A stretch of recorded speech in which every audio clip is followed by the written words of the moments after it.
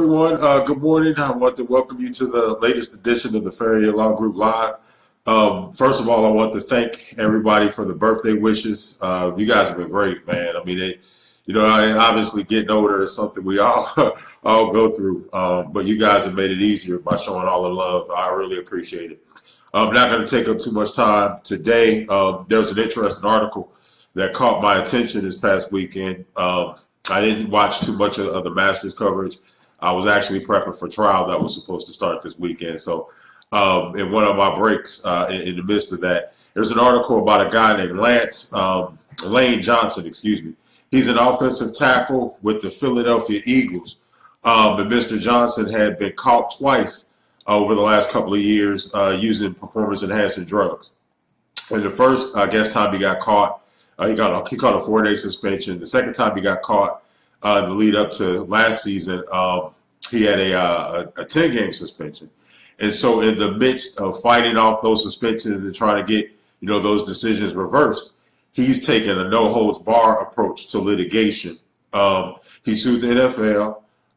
He's also sued the NFL Players Association, his union, which isn't, that doesn't happen a whole lot in the NFL. In professional sports in general, but it does tend to happen from time to time out in the quote-unquote real world.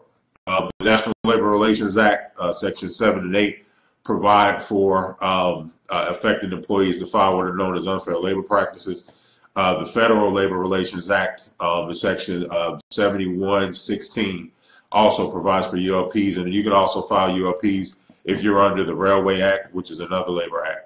When folks who file ULPs or unfair labor practices who are union members against their own union is based on what's known as a duty of fair representation, the history of which is important, but I won't spend a whole lot of time on it. Traditionally, back in the day, unions hadn't always protected all of its members, but these issues really broke around racial lines. There were racist and bigot union members who didn't want necessarily to see, the black or African-American union members getting ahead. And so unions often wouldn't take up their cases, wouldn't fight for them. And the courts had to step in and say, no, as a union member, unions, you have a duty to fairly represent all of your members. So come up to today, Mr. Johnson is again throwing a book at his defense. And again, he filed the NFLPA for coming down he filed the NFL for coming down on him really, really, really hard in terms of what he thought were mistakes. He sued the NFLPA for their role in advertising a list of banned substances. The substance that Mr. Johnson had taken, he said, were vetted by the NFLPA. They weren't on the ban list, and that the NFLPA was at least negligent in terms of putting this list out. That argument may or may not skip. It'll depend on what the courts say when they weigh in on that stuff. Honestly, I think Mr. Johnson is, kind of barking up the wrong tree in terms of his coming after the NFLPA. Obviously, ultimately, every athlete is responsible for what she or he puts into their own body. And Mr. Johnson is really just trying to get any and everybody to stand up and take a hit on this instead of taking, the personal responsibility. But it's interesting to see that the NFLPA is now subjected to ULPs by its members. It's a really interesting dynamic. A lot of people don't realize that sports agents, oftentimes are attorneys, but sports agents are, hired for the most part by the Players Associations. We are agents of the Players Association. So any NFL agent is actually working for the NFLPA. The only exception that I've come across so far in my professional dealings is FIBA.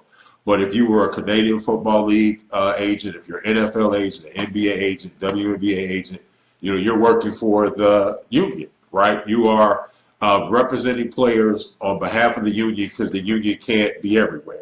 The union, in terms of having staff on the ground. And so if the NFLPA is having these agents out here that are assisting their clients file lawsuits against them, that's something that they're probably going to have to take a look at and reconsider. Like I said, it's par for the course for, regular union folks, we understand how to avoid DFR charges. We understand how to deal with them when they pop up, unfortunately. But the NFLPA might not be ready for this, and especially given the contentious nature between the NFLPA and Roger Goodell and the NFL office. It might seem like some more of these cases might be coming down the pipe here. Once this Lane Johnson case sifts out, the NFLPA is probably going to have to take a hard look at the position it takes on its employees, helping its members sue them. Right? That's an interesting kind of conundrum. Mr. Johnson, again, to get back to why I brought this to bear, has a lot of skin in this game, and really the stakes are really high for him. His next suspension, his next bad test could result in like a year-long suspension. He could be he could find himself in a world of trouble, especially considering the contract extensions he just signed. So he's going to throw every possible thing at this he can. He's going to try to blame everybody he can, throw everybody else under the bus, because this is his livelihood at stake. The NFLPA just finds itself in a really interesting position. And, after reading that, it brought back a lot of memories of my days in the union movement, trying to figure out how to head DFRs off before they popped up, how to deal with them once they showed up. But that, like I said, we had years and years of experience with that. This is a new day for the NFLPA. Wayne Gardner jumped on. I appreciate it. You guys will have to actually like the blog itself and say something for me to be able to see it. Hopefully you guys had a great weekend. Like I said, I'll be really, really looking forward to seeing how the NFLPA addresses this situation going forward. It's really, like I said, they are stepping out into some new waters. And with me having my WNBA certification pending, and me, going after my NBA certification later on this year, I want to see how these players' associations are going to react to this stuff. Players are obviously, have their own self-interest at heart. I mean, they're dedicated to winning. They want to win. They obviously want to be able to make money and feed their families.